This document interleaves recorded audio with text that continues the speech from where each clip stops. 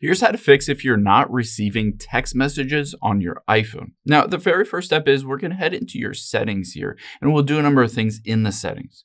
So let's scroll down to the very bottom and tap on apps at the very bottom.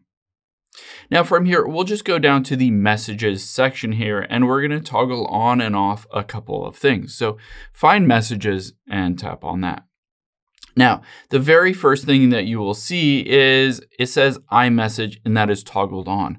We're going to turn off iMessage and wait a few seconds and turn it back on. You'll be able to see it says waiting for activation. This essentially means it's going to reactivate your iMessage.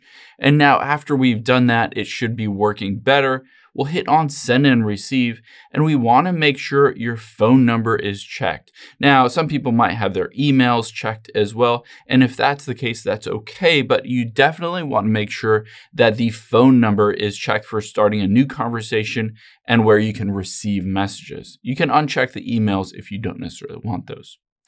Now, after that, we're going to go back here and we're going to scroll down to a couple of other things. You can see here, send as text message. If this is turned off, essentially when you normally send an iMessage, the blue bubble, and if it doesn't work, if you don't have good internet or whatever issue, then as automatically it will switch over to a text message, the green text message bubble. So you want to make sure that is turned on, and so that you can send and receive text to people with Androids and stuff like that. Now, another thing that we will do here is we'll scroll down and tap on RCS Messaging and make sure that is turned on. Now, this is a brand new feature. If this is turned off, then essentially some text messages could cause issues if they're sending photos or reactions or stuff like that. Now, let's also go back here and you can see filter unknown senders. If this is turned on, essentially in your messages app, it will filter all of those unknown senders, people that are not in your contacts list, and they will put them in a different place where you just might not be able to see them. So I would recommend turning this off. Now, after we've done all of these things, let's just go back out of here and we're going to scroll up and tap on General.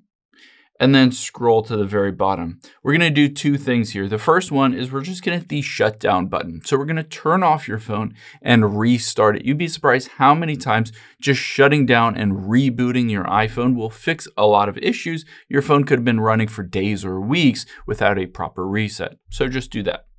The next thing we'll do is hit transfer or reset iPhone and hit reset. And from here, you can see reset network settings. Let's tap on that and enter in the password for your phone here.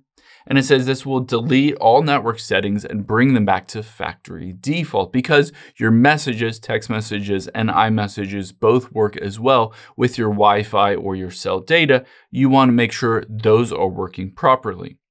Now, the last thing I would recommend doing is taking your finger, swiping down from the top right, and just toggling on airplane mode, waiting for a few seconds disconnects from your Wi-Fi, but also your cell data, and then just turning the airplane mode back off again, and it should reconnect to everything, and you should be able to send and receive text messages. They should be working normally at that point.